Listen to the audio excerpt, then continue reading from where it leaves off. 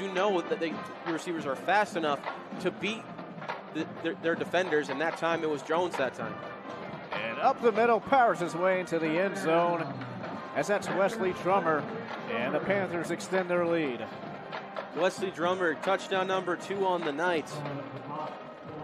And there's the 1-2 punch I've been mentioning. Man-to-man coverage again. They can either throw it to the receiver because Austin Carlisle knows that he's going to beat their man, or he can go to one of the Drummer brothers to rush it up the middle. And since it was a short distance, he